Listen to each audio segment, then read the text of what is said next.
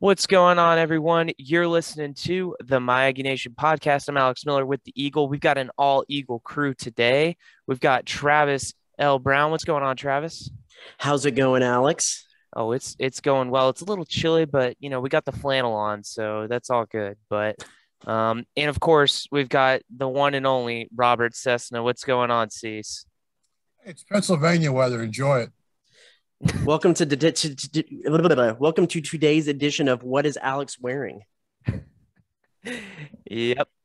Well, the colder weather means it's basketball season, and A&M men's hoops, they played a pretty thrilling game Wednesday night at Reed Arena, falling to Kentucky 64-58. But for a while there, it looked like A&M might have had a chance to pull off an upset, which would have been their best win of the season. Ultimately, though, Kentucky a little too talented. A&M couldn't hit the clutch shot down the stretch. But with that said, Travis, what'd you kind of make of A&M's performance against Kentucky? This was kind of a measuring stick game in some regard. Yeah, it's funny because there's something that A&M has done really bad, and there's something that A&M has done really well this year. Really bad is the fact that they can't hit free throws. In fact, if you want to look at Ken Palm's recording of stats, Ken Pomeroy's, A&M is the 10th to last in free throw percentage at 63%. However, they entered yesterday's game as the best three-point shooting team in the SEC at about 37%. Both yesterday, they couldn't hit free throws or three-pointers, which was weird. I know Buzz said he didn't think it was the case, but it seemed pretty obvious that A&M's team was pretty jacked up by the atmosphere and the crowd, the amazing record-setting crowd that was at Reed Arena last night, and it seemed like they were kind of overshooting a bunch of those three-pointers that they were really good at. They actually went 1 for 22 from three-point range, or it could have just been the fact that Robert Cessna made his first appearance at a men's basketball game yesterday that they were jacked up about. Cease, what did you see? Well, I think you're right. I think you got to take the good with the bad. I think they were jacked up. I think when you asked Buzz a great question, and I had a chuckle to myself. Of course, they were a little more jacked up. And I think anytime what affects your shots, your adrenaline, you're too jacked up or you're too tired. And Kentucky goes through that every time they go out. So they're used to handling that. I think A&M played great defense. I was so impressed with the effort, what they did with the big guy inside. I was impressed with Cash for seeing him the first time in person. What was the other guy's name? You have to bear with me right now. Henry Coleman. Mm-hmm. But my point being is they only needed to make 2 or 3 plays, and they beat Kentucky. And to me, it would have been no fluke how hard they played and how well they played and had the game plan. Now I got to chuckle. What do they have to do to make sure the fans and seats come back? Because they earned what they got last night. But how do you build on that? Because now you've got to go to Arkansas and do the same thing. You've got to beat South Carolina when maybe there's only 8,000 there. Because if you could do that, you'll get back to those moments. And that was a special moment because that's what basketball fans want to see on a regular basis at Reed Arena. I will say, and this is something I asked Buzz a couple of weeks ago, that not only does winning bring fans and put butts in seats in Reed Arena, but there's certain brands of basketball that are a little more conducive towards excitement and attention. And I think that actually this team has that, and it's that we're going to go out there and steal the ball and do have a lot of transition buckets, have a lot of dunks, have a lot of high flying parts of the game. You got a guy like Wade Taylor who isn't afraid to make a behind the back pass. You typically have a team that's able to hit a lot of 3-pointers. Those are things that usually excite a crowd, get a crowd into a game, and things that it's a kind of game that fans want to watch, and which is actually a stark contrast to what the A&M men's basketball team has been the last 2 years, which has been very grinded out, get to the end of the shot clock, minimize possessions. It's like 3 yards in a cloud of dust, old SEC kind of football that people just don't want to watch anymore. And so I think that even with this loss with Kentucky, that's the kind of offense that might generate a crowd. Alex, what do you think? What did you see from your angle from the stands yesterday? Yeah, I got to be a spectator at the game Wednesday night, and the energy was there. I've been to a lot of games at Reed Arena, a lot of games similar to that where the crowd is big and the crowd is really into it. That was definitely the most energetic that I've seen Reed Arena in a long time. And I think Buzz mentioned it, how he wanted to be a little more involved in maybe the marketing and getting out there and getting fans roped into coming to the games. And I think if they can continue to do that, that's going to go a long way for them, kind of having that atmosphere that they've envisioned having for the last couple of years. Obviously last year they had the crowd restrictions due to the pandemic, but you look at the schedule, in about 3 weeks, they're going to host LSU on a Tuesday night. That's probably going to be the biggest game at home left on the schedule. If A&M can go and win a few games the next couple weeks, and still be relevant, that's going to go a long way to getting a crowd that's similar of that stature. I don't know if they'll be able to top the largest crowd in Reed Arena history, but they could certainly get 10,000 plus fans into the game. And the student turnout was what was really impressive to me, was that section there were hardly any. There were empty seats were few and far between, and so the buy-in from the students was big, and the fact that they were giving away free tickets and there was all the promotions, that was big. We'll see if they can get some return fans from that in the coming weeks, though. Alex, I want to throw this at you too, since you were actually up kind of in the concourse area.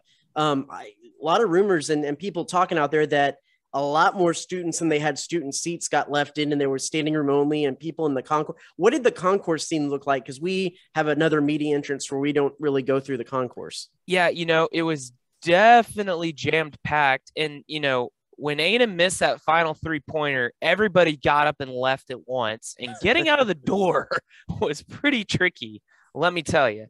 But I heard too that there were people that got turned away from getting into the game because there weren't enough seats and there were more people trying to get in than there was room for. I mean, that's how many people wanted to come to this game.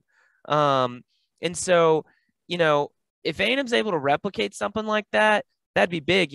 I think a few years ago when Ben Simmons was playing at LSU, I think that was really the largest crowd at Arena when they had students sitting in the aisles. They went over the fire code. The rumors have it there was over 15,000 people in the arena that night. If A&M can win some games, maybe they got a crowd similar to that against LSU when they come back to town. LSU's a really good team. But it was definitely a madhouse inside Reed Arena. And I know, Cease, you had a really difficult time getting to the arena itself.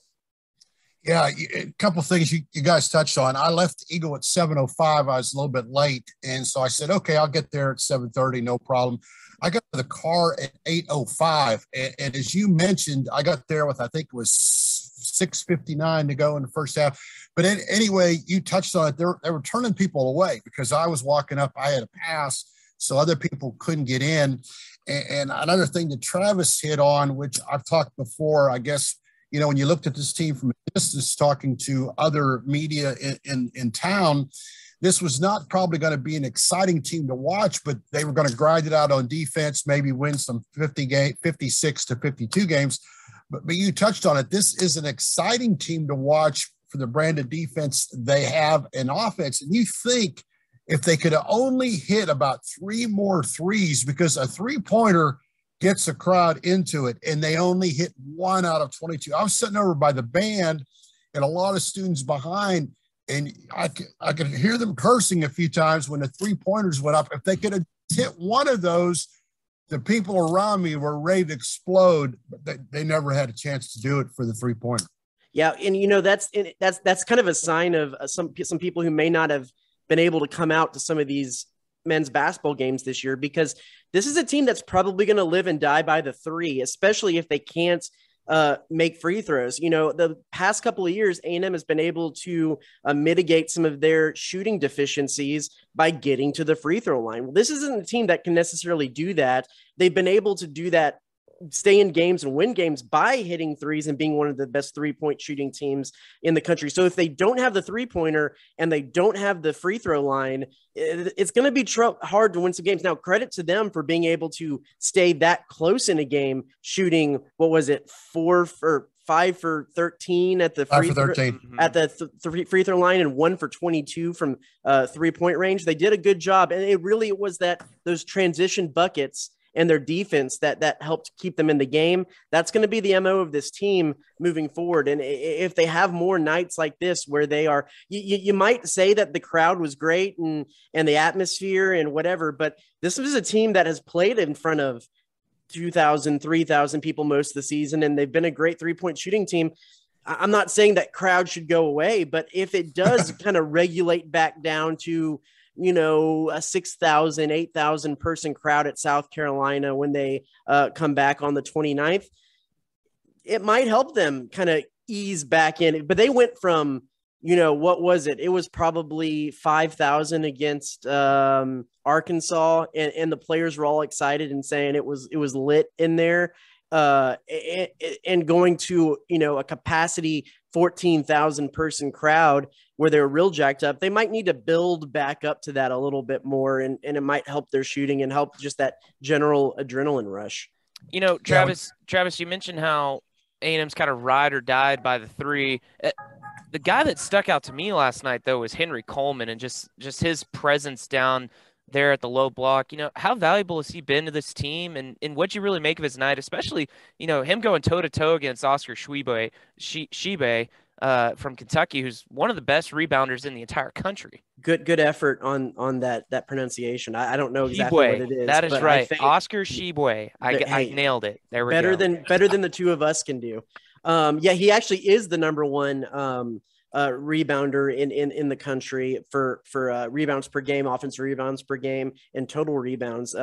He's a 6'5" guard from the Congo, just an absolute force. A lot of projections that he could be a player of the year type of guy, and it's just, and as we heard Aaron Cash say last night, a guy whose main focus, who is rebounding, that was the focus of his game, was just eliminate him as much as he can. He was still able to get 14 rebounds, but Henry Coleman. So most of A&M's offense is predicated on paint touches, whether that be dribble penetration. They have a number of guards who can get into the paint and get the ball out to 3-point shooters. And that's where they've been able to get a lot of their scoring. But when that 3-point game isn't there, or when teams want to get out and guard the 3-point against A&M, Henry Coleman has been a force down low, getting some of those passes. And the thing that actually stood out to me about his game last night, he's been the A&M's leading scorer in 4 of their 5 SEC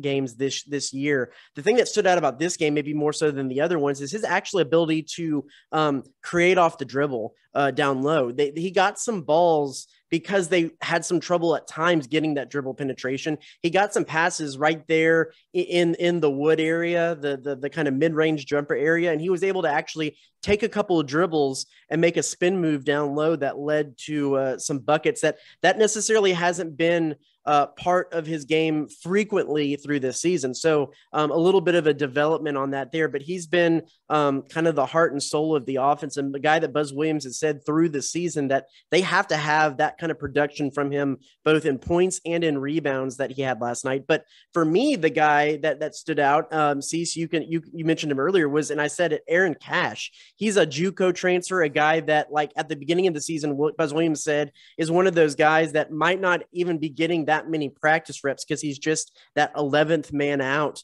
on a lot of things, but he has been told from the get-go he's the energy guy and he's the rebounding guy. And his effort last night against I'll just go with Oscar, was monumental in them being able to stay in that game. Cease, I know you mentioned him as well. From a guy who's watched a lot of games on TV, what did you think about some of these individual guys that you've seen? Because they did completely remake the roster from last year.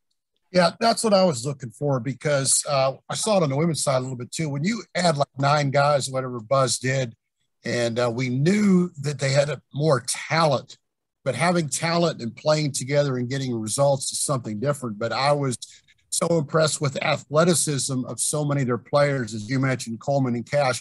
But not only just do you have athleticism, but they were able to frustrate Kentucky several times. You could see, and the fans really got into that. The fact that you put all these people together. And so you have to give Buzz and his staff credit for not only recruiting the right people through the transfer portal, but getting them to play the way they did last night, which to me is just the tip of the iceberg. I mean, where they're at right now, because we've talked before, Travis, this is like they're starting over. This is almost like Buzz's first year, what happened the last 2 years.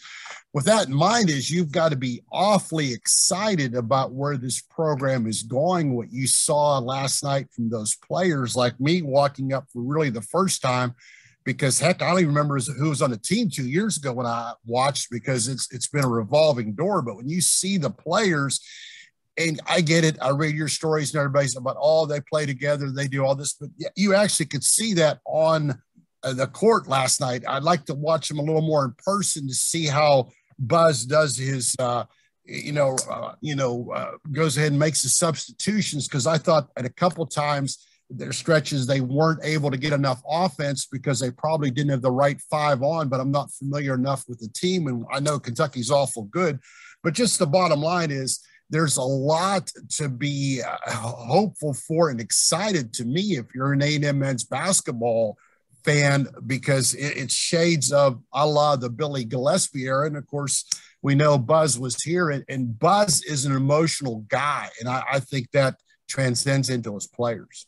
Well, and you mentioned a good point there, because it is a really interesting team. And the fact, too, that they have probably the most offensive depth that they've had in maybe 4 years, maybe probably since 2016. It's the most offensive depth that they've had, because you kind of look up and down the roster, and yeah, they start Marcus Williams, Andre Gordon, Tyrese Radford, and those 3 guys at guard as your man, and Henry Coleman as offensive threats. But you have Quentin Jackson coming off the bench as his kind of designated 6th man, who is leading the team in scoring. And you look at times, there's times Wade Taylor has been a guy who has led the team in scoring. You have guys like Manny Obaseki coming off and giving a good little defensive spark.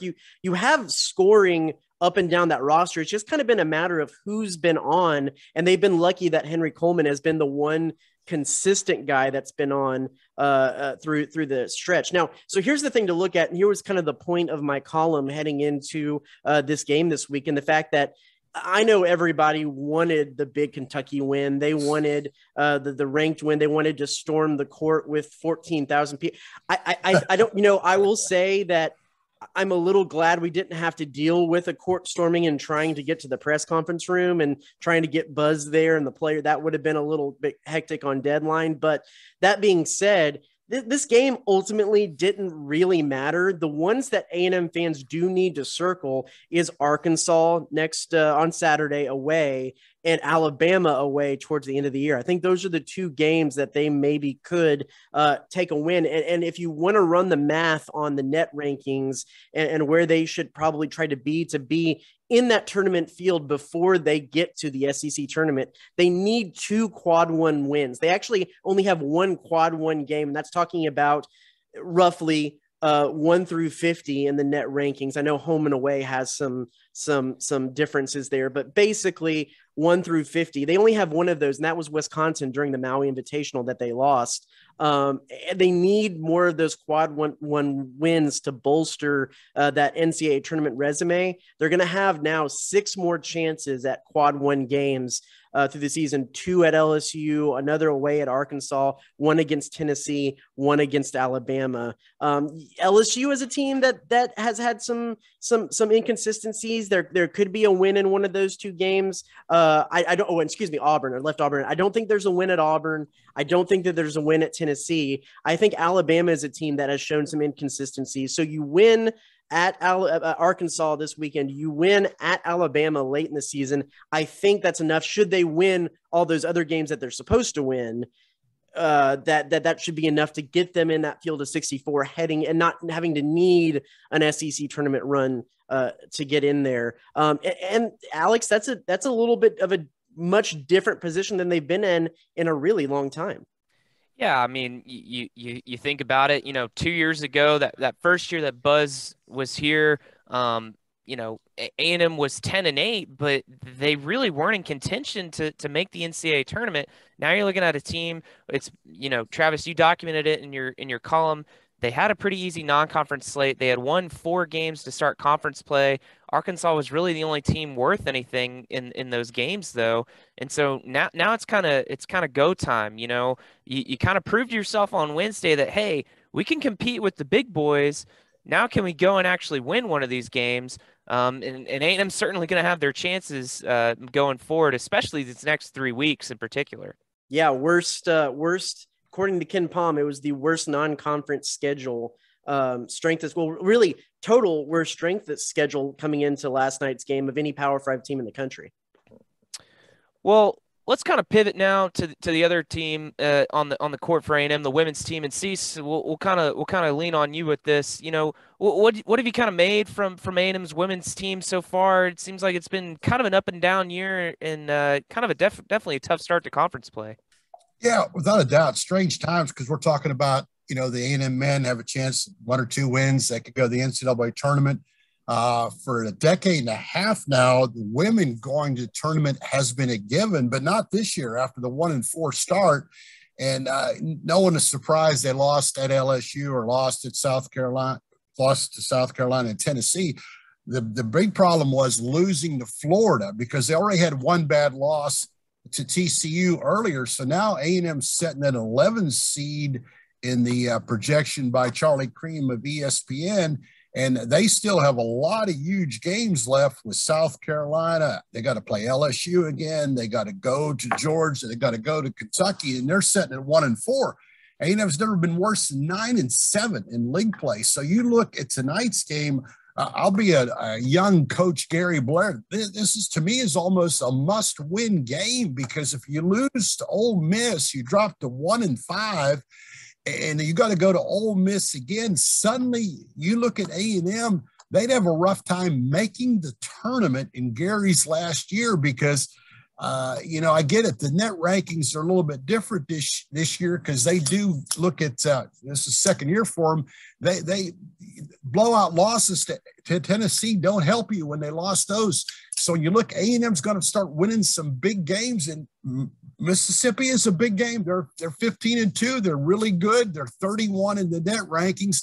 So it's hard to believe. Here we are in February. I'm almost talking about a must-win for the A&M women because it's a little bit like what Travis said with the men. You got to take advantage of these because you can't keep pushing it back. You can't go to 1-5 or 1-6 or 2-6 because then how do you win games when the conference is so good? So bottom line is this is a big game, and this is kind of unusual for A&M women this early in the season to have really a must-win game at home.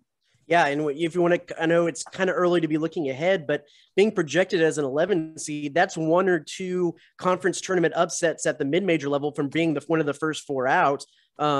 Because that 10 seed is usually where you're sitting as some of the last at-larges in from major conferences. So, it's going to be a kind of a Herculean effort moving forward, and a little bit sad that they're having to need to have that kind of effort in Gary Blair's last year. Well, on paper, this team looks good, but we know you don't win games or lose games on paper. And A&M's always won those big games, but right now their best win is like over DePaul, and DePaul will make the tournament field. But man, he's already got 2 losses to TCU and Florida that are not going to make the field. So that's difference in women's side. Yeah, you can go 7-9 and make the tournament because you beat 2 or 3 tournament teams. Well, A&M, Ole Miss is going to probably be a tournament team, so that's why it's big for them to win tonight.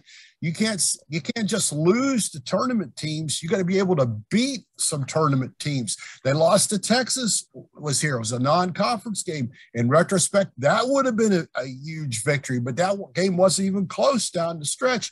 So, like I said, it's very unfamiliar, but here's the deal, Travis. We're looking at two things. We're looking at the men's team. They bring in all these newcomers. They blend together real well. Well, the women, they got about three big transfers. They were able to keep Wells, and they were able to keep Pitts for their, quote, super senior year, but put them together. So far, they haven't had that great game against a great opponent. So maybe they're going to, Gary's teams have always gelled late and played well. He's going to have to do it again because they need to get some, I don't know about women, about quad win, but they got to beat some teams that are going to make the tournament. When you look at the A&M men's team on paper at the beginning when we were talking about this, there was the big question marks on what is the post going to look like, because you didn't really know what Henry Coleman, Ethan Henderson, Ajante Brown, some of those guys were going to be. When you look at the women's side, they had a little bit more certainty in that post area on paper, but it seems like that's been one of the major pitfalls of the team so far. Without a doubt, because once again, you get to the SEC and you look at Tennessee, you look at LSU, you look at South Carolina, you got to be strong in the paint, and A&M was not strong in the paint and lost all three of those games. And then once again, is they couldn't dominate a team like TCU in the paint.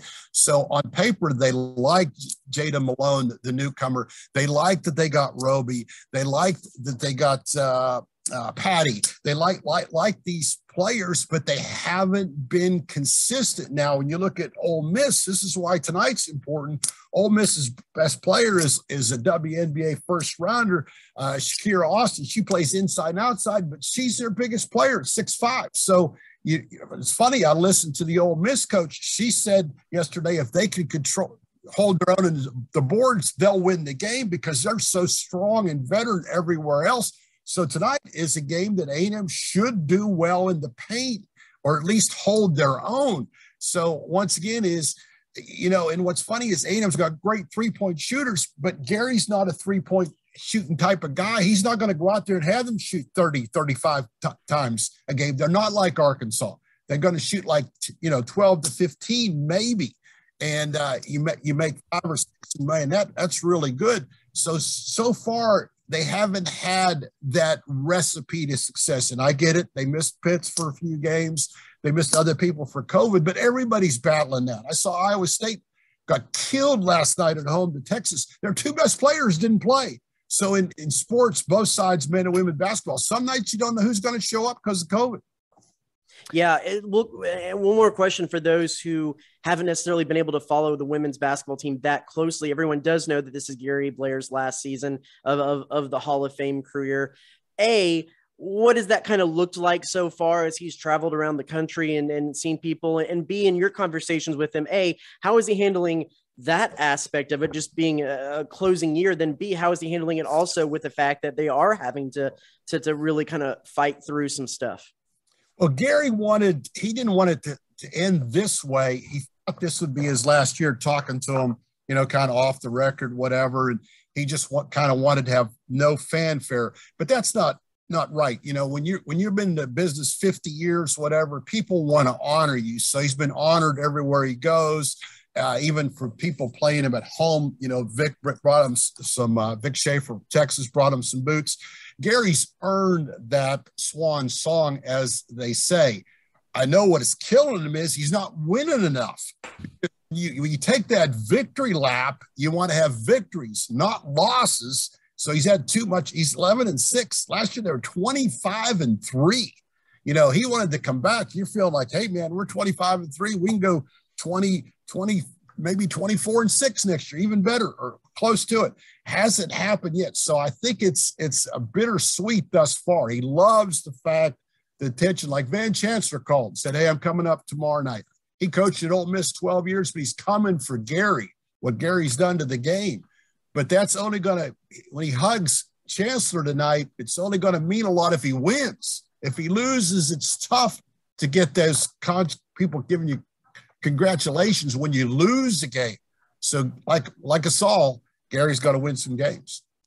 Yeah. And I'm really curious where Gary is going to wear those UT boots around Aggie Land that he got from Vic Schaefer. I've just, something that's crossed my mind. I don't know if those will be as appreciated at Traditions Club or the Grub Burger Bar, wherever he goes.